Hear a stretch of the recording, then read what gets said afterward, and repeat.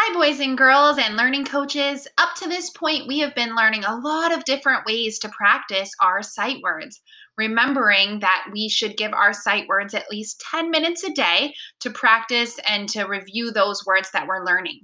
Now, just to remind everyone, you should be working on a specific list. One of these lists should be your child's words, or your child may have already advanced to the point where they're getting new words. Now, after we learn to read these words, we can also practice spelling and writing them when we're doing our written work during the regular lessons and the NOVA lessons. So from this point on, for the rest of the school year, I would like your family to make up their own sight word routine.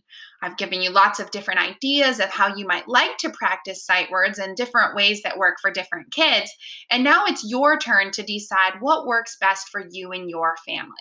So on Monday, you may practice your sight words on Monday through Friday. You may practice your sight words more on the weekend because that fits into your family's routine better.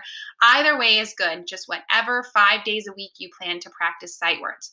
So here's an example of a routine you might come up with. I wrote, Mondays would be a favorite game. So of all the different ways we practice, what's your child's favorite way to practice? Maybe it's writing them in shaving cream. Maybe it's playing tic-tac-toe. But either way, whatever your child decides is their favorite game, that could be a Monday activity or a day one activity. Tuesday, I said something with movement. It is important to get our kindergarten students up and running. So maybe it's a sight word tag game that you made up at home, or maybe it's one of the hide and seek games where your child has to run with a timer and try to get as many words as they can correct. Wednesday, I suggested could be a writing activity. Now, this could be writing the words in shaving cream, writing the words on a dry erase board, or better yet, lots of fun. Maybe it works into your bath time routine and you can get bath crayons and write the words on the side of the tub with bath crayons. However you want to fit it in to make it lots of fun and encourage sight word reading. Thursday, I suggested reading detective. Maybe you could pick a favorite book and look for specific words in a story.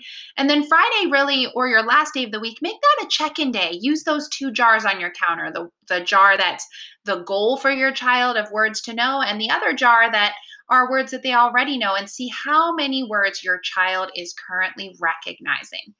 As always, 10 minutes a day. Keep up the great work on sight word practice. And once you have this routine, try to stick with it for the rest of the year to see if you can encourage fun ways to learn more and more words. Keep up the great work.